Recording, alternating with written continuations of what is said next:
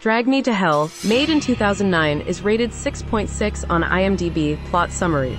After denying a woman the extension she needs to keep her home, loan officer Christine Brown sees her once promising life take a startling turn for the worse.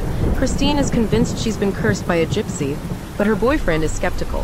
Her only hope seems to lie in a psychic who claims he can help her lift the curse and keep her soul from being dragged straight to hell. This horror and thriller film was written by Sam Raimi and directed by Sam Raimi.